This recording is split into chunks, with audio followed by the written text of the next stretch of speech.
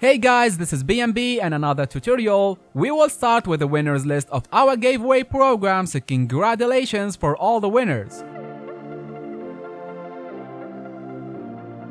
Do not miss the chance to be the winner of this month too, so all what you need to do is to write a comment right down in this video and subscribe to our YouTube channel and activate the notification button to be informed when we post our next video to announce the list of winners.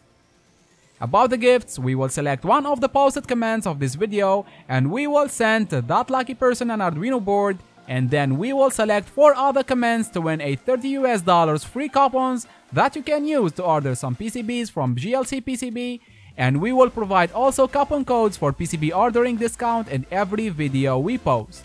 As I told you, all what you need to do is to write a comment right down in this video and subscribe to our YouTube channel.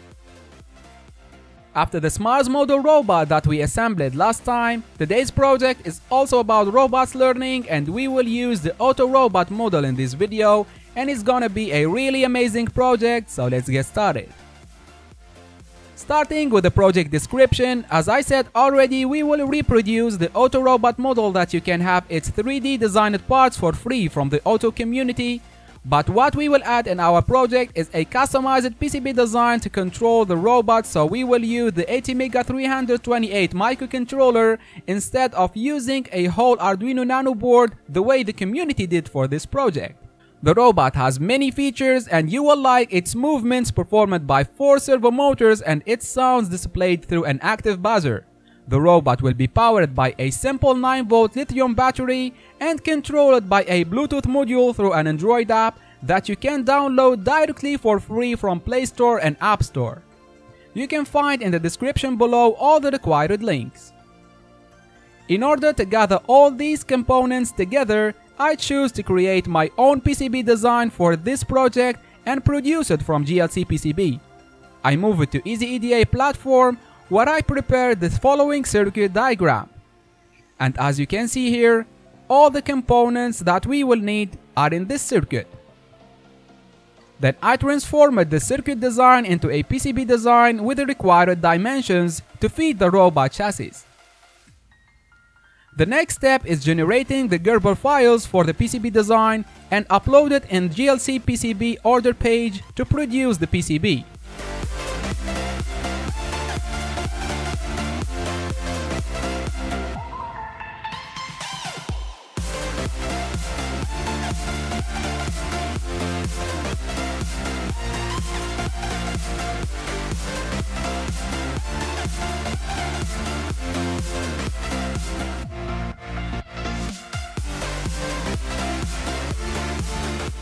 Four days to wait for the PCBs, and here we are.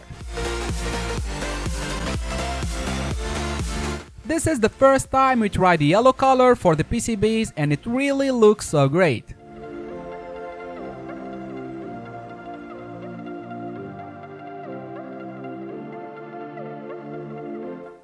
Moving to the robot body parts, as I already mentioned it in the presentation, you could have the STL files of this robot from the Otto community website in order to produce these parts through a 3D printer. Now we have everything ready to go, so let's review the components list. So we will need the PCB that we have ordered from JLCPCB, ATmega328 microcontroller, a CO5 Bluetooth module, ultrasonic sensor, 4 servo motors, 22 picofarad capacitors, 10 microfarad capacitors, an oscillator, L7805 voltage regulator, a buzzer, 9-volt battery, heater connector, and the robot 3D printed parts. You can find in the description of this video all ordering links in case you wanna buy the same components as mine. Now let's start soldering our electronic components to the PCB.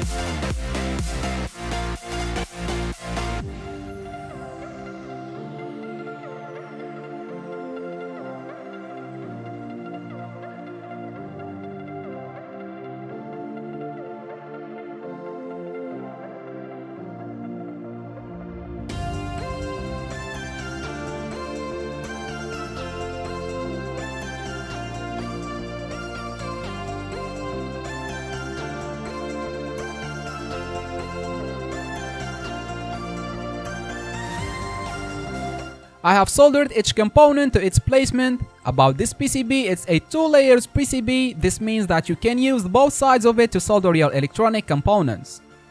After finishing the PCB assembly, we need to upload the robot code to the microcontroller, so we will need the Arduino Uno to do this. About the robot software, you can use the Arduino IDE to upload your code, or you can simply download the Otto Blockly IDE, which will assist you with some examples to start making your own program for the robot. In our case, we will upload this code provided by the community. This code allows me to access all the robot features from the Android app. After uploading the code, we put back the microcontroller to its socket on our electronic board, and this way the electronic part is ready and we move to the robot body assembly. Before starting the assembly, I advise you to calibrate all your servo motors to 90-degree angle.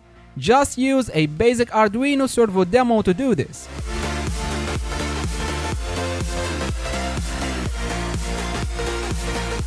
The assembly just couldn't be easier than this. Just take the robot body and 2 servo motors and screw them from the top side.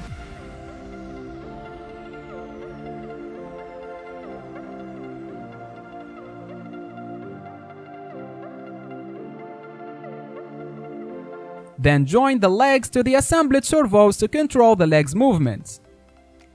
The next step is joining the other 2 servos to the legs. And attach the foot parts to the servos, and this way you will have 1 servo for each leg and 1 servo for each foot.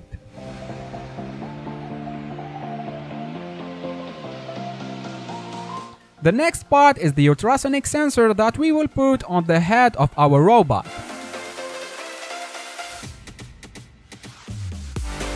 Last step is connecting the ultrasonic sensor to its connector and connect the servo motors to the PCB.